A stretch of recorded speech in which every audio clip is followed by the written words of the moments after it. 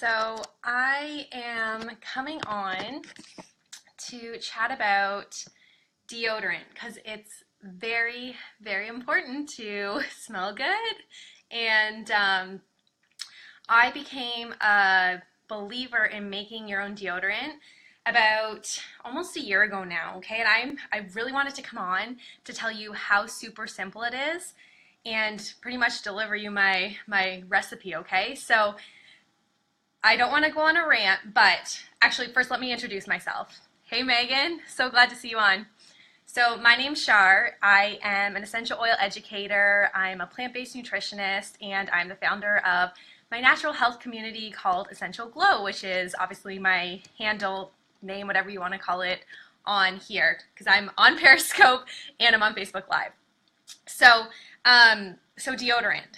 I went natural as in natural deodorants years ago, okay? So if you are still using antiperspirant or something that promotes blocking sweat from happening, then I would encourage you to start looking at more natural options. So things like switching from antiperspirant to a deodorant and then eventually going and making your own like I am going to show you, okay? So antiperspirants are so unnatural for us, okay? So they are blocking the sweat from coming out, which is what our body naturally wants to do, okay guys? Sweating is totally fine and natural, and I actually encourage it, okay? So this is why I really embraced a more natural skin and beauty routine by switching to a more natural deodorant. And don't get me wrong, I did not make it in the beginning. Yes, actually I am using, so there was a question about using natural hair color, and I'm actually getting my roots done tomorrow, so that's why my hair looks terrible.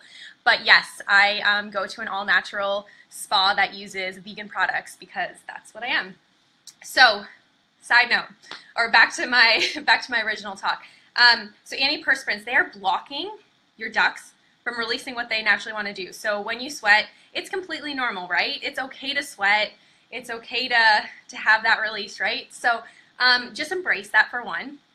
And two, staying away from powdered forms of antiperspirants or deodorants because they actually contain talc, which is very dangerous, and it is a carcinogen, which is a cancer causer, and it can cause ovarian cancers, okay, which is primarily female, obviously, and sorry, it's female-based, but primarily females are using talc-based products. So I encourage, especially women, to stay away from anything that has talc in it. So just to be keeping our body in a natural state and, you know, not promoting cancer-causing ingredients going on or in our skin, okay, because our skin is our largest organ.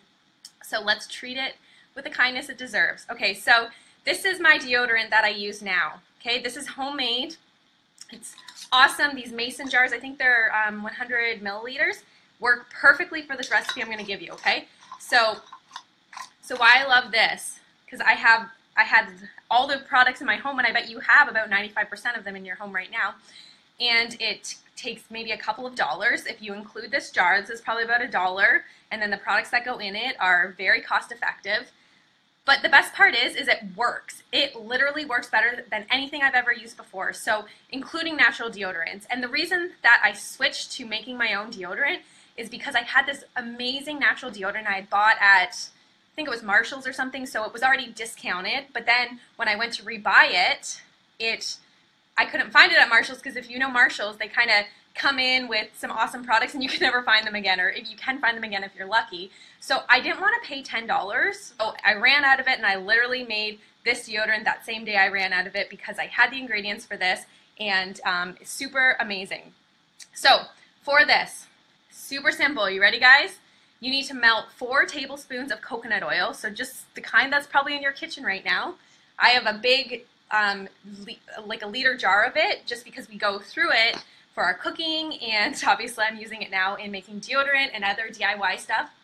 So you need 4 tablespoons of melted coconut oil. You need half a cup of baking soda. So again, you probably have that. You probably have it in your baking cupboard.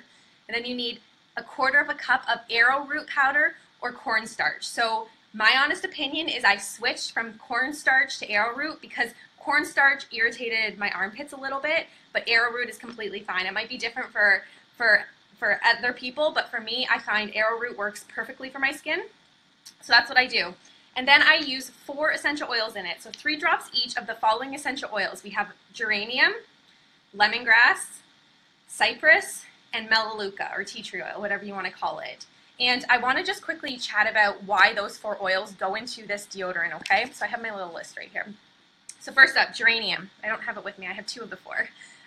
So geranium, really great for body odor. So oils, essential oils, support your body in a beautiful way. So they have very many different uses, but the reason I put these 4 oils into my deodorant, and I call this deodorant blend with these 4 essential oils my perfect deodorant blend, because geranium is really good for body odor. It's very moisturizing, so if you do have dried out armpits, or especially when I had the arrowroot or the cornstarch situation going on, very beautiful for the skin for that. And it's, so a moisturizer and very beautifying for the skin. Then we have cypress, which is right here. So this is cypress. It's a lymphatic decongestant. So remember how I said that antiperspirants are blocking your ducts from doing what they naturally want to do, is release sweat? Well, this is going to help promote the drainage of the system, so the fluids are going to be working how they're supposed to in your lymphatic system, which is so cool. So it clears the lymphatic system, it promotes blood flow and circulation, and this is all good stuff, guys. It's natural stuff that your body is trying to do. So cypress is a key ingredient in this blend. What about a substitute for baking soda? It's super irritating for me. That's a good question, Grace. I will get back to you on that. I haven't really dealt with any substitutes for the baking soda part of the recipe, but I will gladly look into it for you and come back with an alternative. And one note about this deodorant before I continue on with the other 2 essential oils in it is it can liquefy, because coconut oil obviously becomes a liquid when you heat it up to a certain point. So you might have to remix the deodorant again. Swap the ratio of arrowroot and baking soda. I have the same problem. Thanks, Jen. So swapping the ratio of baking soda and arrowroot. Good thing to try. I just haven't tampered with this recipe because it works so beautifully for me. So again, yes, customize it to what you need to use.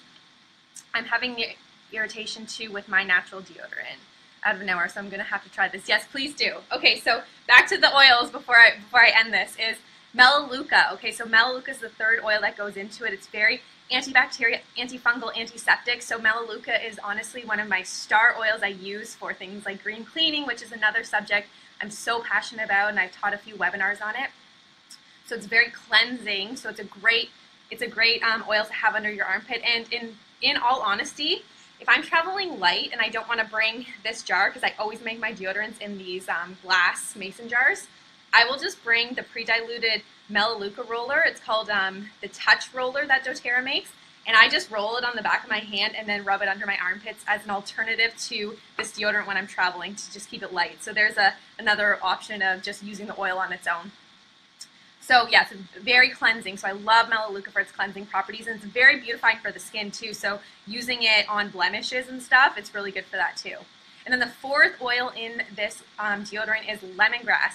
So lemongrass is right here, and it's another one I use in my green cleaning all the time. It's a great oil. So it's a lymphatic drainage too. So it's going to help promoting the sweat releasing, and it's also very purifying. So really good for that area.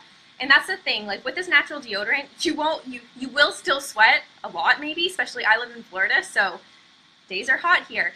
And the great thing about this blend is that you honestly don't smell. My husband works outside all day, so he sweats a lot as well, and you come home smelling really good, and I don't know why this works so well, but it does. So if you're afraid that this natural concoction is going to have you smelly by the end of the day, just know that it won't. So I've used plenty of natural deodorants, Tom's, all those brands, and I would have to reapply a few times throughout the day. So this one is super awesome, and I would love for you to try it out and let me know what you think, and let me know how your smell factor is by the end of the day. And I really hope that you enjoyed this, because honestly, I would never go back now. It takes so little time. Really, the only thing you need to prepare is melting the coconut oil, and all I do for that, I don't put it in a microwave. I like to get a glass measuring cup, and I will get a frying pan and heat and put some water in it, and I'll put the measuring cup in the frying pan with the water, and then melt it that way. So really simple, and then all you have to do is add in the baking soda your root, your powder, whether it's the arrowroot or cornstarch, and then your essential oils. And I mean, you don't have to use the 4 essential oils I mentioned. You can use whatever you want. Before this, I would use things like melaleuca. I always put melaleuca in my deodorant blends just because it is very purifying for the skin.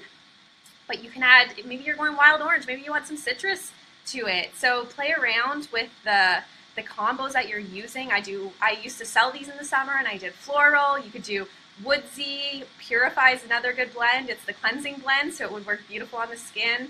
I did, yeah, citrus, woodsy, floral, and then my perfect blend. So definitely some great options, and just rocking that more glowing, natural, holistic life, which is what I'm all about and here to help others do, because it's such a passion of mine. So I hope you enjoyed this, and I'll check in with you guys soon. So have a great rest of your day. See ya.